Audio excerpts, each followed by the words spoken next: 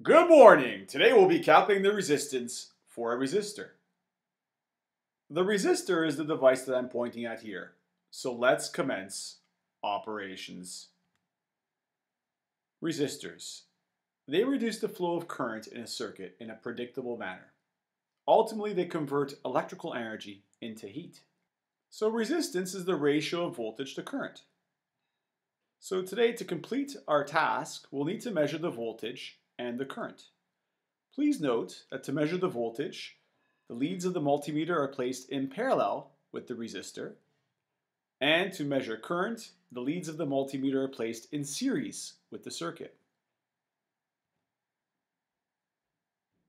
And so I'd like you to complete this table today.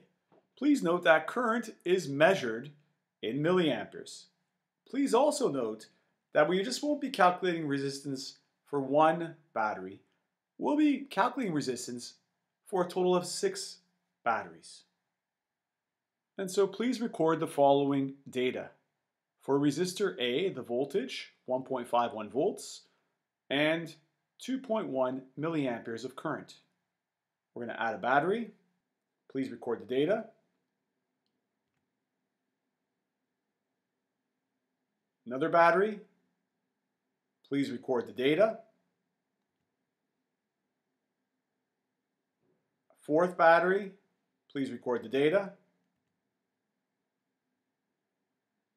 A fifth battery, please record the voltage and the current.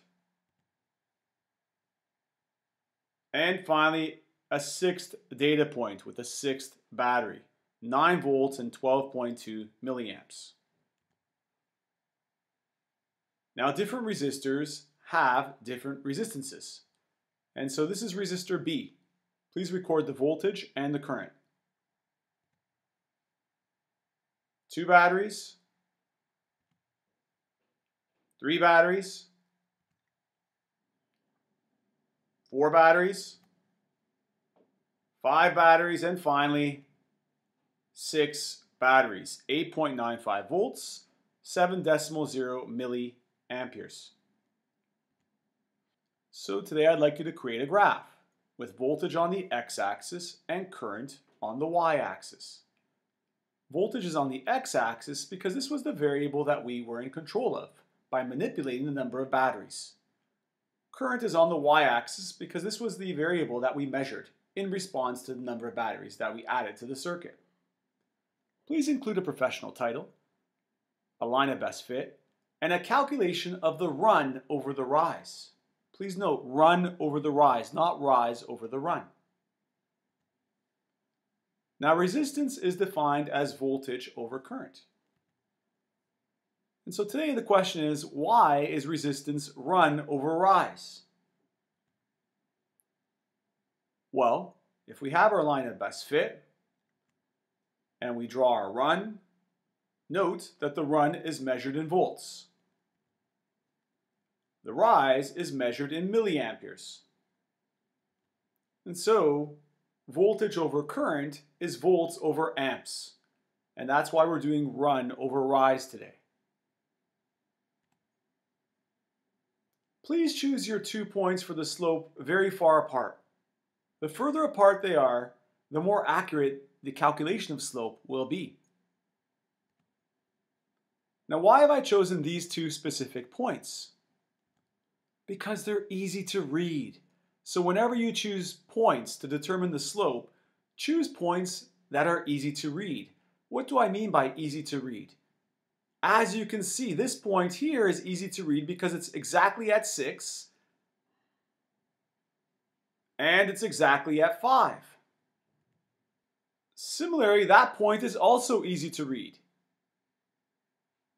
It's exactly at 25 and it's exactly at 19. And so the run then is easy to calculate. In this case, it would be 19 volts. And similarly, the rise would be easy to calculate. It would be 14 milliamps. If you choose a point like this, well, it's very challenging to calculate the rise because this is not at a whole number on the graph. So resistance, once again, is run over I's, and resistance is measured in a unit called the ohm. The symbol for ohm is the Greek letter omega. An ohm is a volt per ampere. So before you do your final calculation, you will need to convert milliamperes into amperes. Finally, I want you to answer the question, is the resistor an ohmic or non-ohmic device? I hope you enjoyed today's activity. Have a great day. Bye-bye.